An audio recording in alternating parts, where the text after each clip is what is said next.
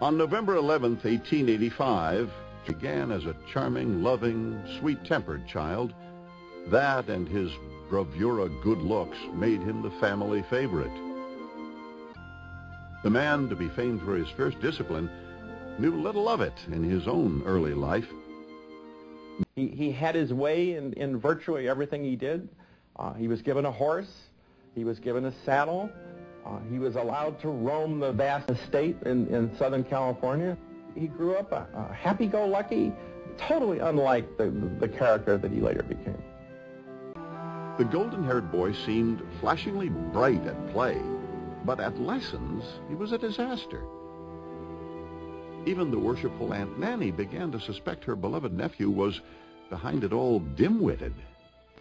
The problem was the maddening, then unknown affliction, dyslexia, which caused his senses to garble writing.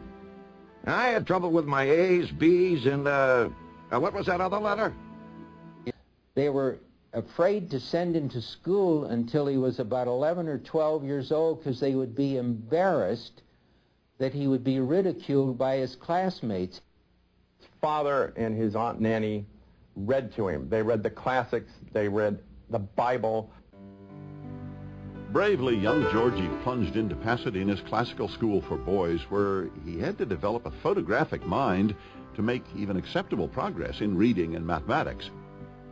Yet he shone in ancient and modern history. He would pattern himself after the great heroes, and for a Patton, that meant military heroes. Although George S. Patton would live to be 60 years old, he actually lived in America's mind and heart for just about 3 of those years, 1942 through 1945. What a 3 years they were. In the biggest and most flaming campaigns of World War II, he embodied the cutting edge of American vengeance and power against the Axis hordes.